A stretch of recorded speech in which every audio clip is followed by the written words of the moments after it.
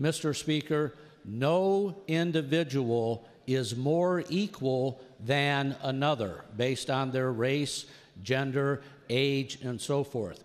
We are all human beings created in the image of God. In Martin Luther King's I Have a Dream speech, he talked about not judging a person by the color of their skin, but by their character.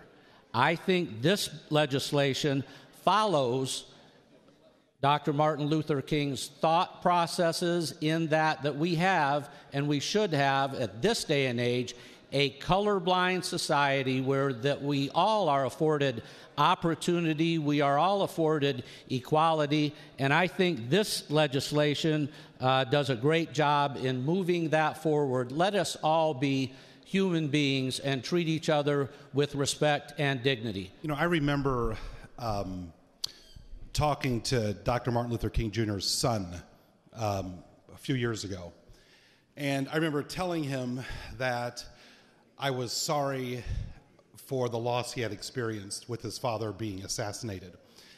And this wasn't something just out of a page of history, and he teared up when I talked to him about what happened to his father, because it's still, for him, it was fresh, even though it seems like it's been a long time ago. And he came, his son was at an event in Columbia, a diversity banquet we have every year in the city. So I can promise you, Mr. Speaker, that Dr. King would be against this bill, as would his son. So think about that when you try to invoke Dr. King in your speeches.